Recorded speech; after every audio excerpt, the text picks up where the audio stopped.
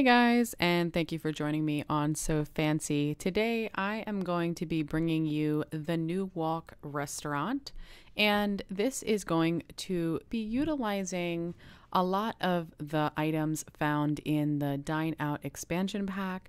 I was really excited about this pack from a previous video that I had made, and I really enjoyed the items. I had done a review as well, so if you want, you can check that out. But needless to say, the main part of Sims is just actually being able to utilize those items and just have fun with it. So I actually had gotten Dine Out probably about 1 minute after it released Eastern Standard Time, since I'm in Pennsylvania in the United States, and it really only took about 5 minutes to download, and I'm sure a lot of you Simmers also were really excited about this as well. So I am probably going to talk a little bit about the Dine Out, or what I had actually done a bit, but for the most part, this is going to be a restaurant, and I think my inspiration came from being in Maryland, and I went to Maryland a few times, like the beach area, and Maryland is full of like seafood buffets. I mean, most coastline tourism places do have a lot of seafood buffets, but what's really interesting, and I think even in South Carolina as well, is the seafood buffets. They're really large, kind of immaculate buildings, and they have a very, I don't know, I mean, I guess the structure is very home-like. It's very simple, but you know it's a restaurant. And I don't know how to explain it, but usually the bigger seafood buffets, there was one, I think the one that's really popular is called Phillips Seafood. And I think that's like an East Coast thing, but Phillips Seafood has like this kind of like bigger home-like building. It almost, I think in some areas it actually even closely would resemble maybe the Sims 3 or Sims 4, like kind of German houses, and or the German kind of style with the wood on the outside and such. And I wish I knew what that style was called. But anyways, so I went ahead and I wanted to make a really great restaurant that was going to be big enough, but it was going to be luxurious, very elegant, very nice dining. And I spent a lot of time figuring out the structure to this because I wanted to make a really great entrance, but also make a really good back, because that's the thing with the restaurants, at least I feel like in this particular building, is that restaurants, you commonly see, the front, but you don't really see the back. I mean, usually the back is like covered with trees or is somewhere that is facing, some type of land or something like that. Maybe it's like a cement slab in the back or, whatever the case, but you usually don't see the back of the restaurant. So it gets a little bit tricky, especially when we have these sim open lots, because you're like, oh man, what do I do with the back and not make it just a flat, back side of the house. But anyways, so what I wanted to do is, I know that in Maryland, Phillips Seafood Buffet, they have a really nice, street view, and in the back you can actually enter as well. And it has, the outside, the back looks exactly like the inside. Oh my gosh, I am so confused today. The back looks just as good as the entrance. So it's kind of a 360 design. So I don't really know what the style is to this. I had played around a lot with the roofing and what I wanted to do. I kind of went into this thinking, okay, well, let me do something that is very similar to where banquets are held. Everything, like especially like banquets or like where people have their receptions for marriage. And of course, that's not what I was going for. This is going to be just a regular restaurant, but I kind of was thinking along those lines, a lot of lights, a lot of tables, that type of thing. So I kind of did some small different designs to this that I haven't done in quite a while. Over to the left there, I had done this in Sims 3 a long time ago, where you can put the walls and you can put the flowers between the walls and then put some lighting, and it really looks really nice when it's nighttime or when the lights are off. And then I wanted to kind of do this. I kind of wound up doing this cathedral looking thing on the left. And I was like, well, that doesn't really go with it at all. It kind of is starting to resemble a church. So I kind of, made them, oval at the top instead of them coming to a steeple or a peak. So I used a lot of oak, like dark woods for the windows. And then for the doors, I wanted to be able to see in. So I used just, regular see-through doors. And I did a lot of gardening in this. So I'm going to be doing a lot of gardening. I think in all my videos, I do a lot of gardening. I think the florals, they add such a great touch, which I don't need to say 500 million times. I feel like I'm constantly saying that. So I am really excited about the Dine Out pack, of course. I had time to play it a bit, and I think it's really cool. I think it's a really nice setup. I like that you can play either as, your regular sim and do different positions, or you can, just make a really awesome restaurant and go in and have a good time dining. And to be honest, I really loved the fact of not owning one. I thought it was so cool to go in and just dine and have this really great experience and have myself really catered to. I didn't really have to be the chef or anything like that, but I think that would definitely come in the future, now that I can boost my cooking skills for a reason.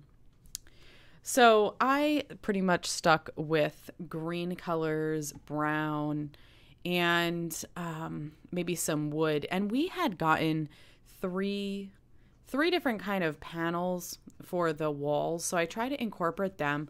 I tried to incorporate a lot of the Dine Out pack that I could along with the regular stuff. I don't know why. I guess this was just like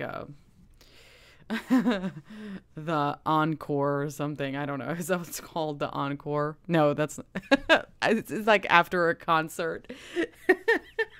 But anyways, it was supposed to be utilizing my Dine Out pack to its fullest. But anyways, I really just kind of played around with everything here. You see my Sims sitting there. I actually like when I go in and build. I know you can build and get particular items when you're just in build mode. You get all those, items that you have to work so hard for in your sim. But I like being able to have a sim present when I build, because sometimes you really have to watch out for those structural defects, where your roof is in, especially in The Sims, the roof was horrible in The Sims 3 because it couldn't go through the wall of the upstairs, and then it was coming through your house and all this kind of thing. But in Sims 4, it's a little bit different. You can add the roof and it doesn't actually come through. The space is usable. So it's just little things like that I like to keep a sim around instead of having to constantly back out of the game. And I'm like, oh, is this going to work? Are they going to be able to play if they download it, and that type of thing? So I went ahead and I made this area the bar. This is pretty much, you're going to walk in and then you're going to be presented by the host as soon as you walk in, and then right towards the back you're going to see the bar. So the bar can be somewhere where you can just hang out and get a drink. You don't have to sit formally, or you can get drunk. Well, that's an option. But it's going to be an open layout, just like most of my restaurants, or not my restaurants, my homes. I'm sorry. So I went ahead and I just added 2 lounge kind of booths all the way around, and these those tables, those would be for two different parties, although essentially I kind of just wanted it for one. I tried to go in and make a larger table to fit those two booths, but the game doesn't allow that. So it's just two different dining individuals. So I went ahead and I used these really nice lights, which is wall decor. And what's really nice about these really kind of large, obnoxious lights is they are cool. Visually, they are unique and they're awesome to add to your restaurant. And what's really awesome is that they come down when you take your walls down. And, you know, that's the best, because that's in Sims 3, once again, you know, there was a lot of things that got in the way, and it probably in turn made the game crash a lot because there was just so much stuff going in at once when you're trying to view something on your computer, and it's, you know, all detailed and all that pixelated computer jargon. So this is the inside. I don't really know if there's really too much else that I had done to this. Initially, when you are in a non-build mode, when you're with a sim, you actually don't have access to the host or a waitress station, which you need to customize your restaurant name and such. So what I did is I just came back to that later and added a host table where the register was, and then I added the waitress cart later on. So I realized that I had to add a stairs because I wanted to make an upstairs lounge or maybe like a private dining area. I wanted to bring that darker black that I added on the outside, and I wanted to bring that in just to complement the inside. So I made this upstairs with a balcony looking down, these great chandelier lights. Those are new with the dining pack. And then, of course, I made two bathrooms. The bathrooms, once again, I don't spend a lot of time on the bathrooms. They're just not my thing. If you can, you know, make them better, go right ahead. So this up here, I wanted to make, I guess I was thinking essentially of something private. So this is going to have your private table and maybe a private bar. And your Sims can overlook all the luxurious things on the bottom. Obviously not the cook, but they can see what's going on downstairs. So this small room is going to be the cooking station. And I could have made this room bigger, I guess, essentially because we are dealing with a restaurant. But the thing is that the only thing that the chefs need is this cooking station. So I didn't want to make it obnoxiously big, especially because if you are actually playing the game, you're going to be wanting to focus on your actual customers and limited time being a chef. Unless you are a chef, then you'll be at the working station. So I didn't make it really big. Maybe I'll do a luxury chef kitchen at some point, but I just wanted it to be really small. Once again, these bathrooms, like I said, they're no frill bathrooms. I say that often. I did want to make kind of like a resting area in both bathrooms because I find that it's really convenient just in general personal life. But it also makes the rooms look a lot roomier. And I didn't really put any type of color on each of the rooms. As for male or female, it's up to you. I don't even think I went ahead and added a woman or male door in particular. So it's just two bathrooms. And I was surprised that we didn't get stalls. I think I missed that from Sims 3, where you got the individual stalls. It just made the bathroom seem a lot better. So I guess we're just utilizing them. So this, I wanted to give you guys a show. This is going to be the clothing. You have the waitress and the chef, and this is the waiter, and then the host. And then I wanted to bring in some of the Dine Out. So here I am customizing the menu. The menu is going to have some wines. So it's going to have that red and white nectar blend, some coffee, and I had chosen the salty llama to have a liquor drink. The next thing on the menu is the appetizer, and I really wanted to keep this menu really simple because it's really fancy, and fancy menus are expensive, but there's not a lot. So you just see an option for a Caesar and a garden salad, which is pretty standard. For the main course, I didn't want to go too far out with the experimental food. I think the volcano pasta that I had just chosen was probably the most. I had chosen a salmon, lobster, pasta primavera, and steak, and even rack of lamb, which isn't that good in real life. So I don't know if you guys are lamb eaters, but anyways, let's get on to dessert.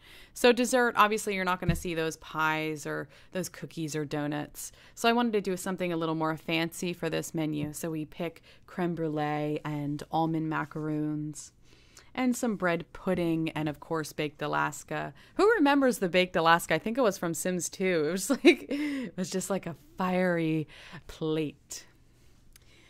So this is the showcase, and thanks a lot for joining me today, guys. You guys have a great one. See ya.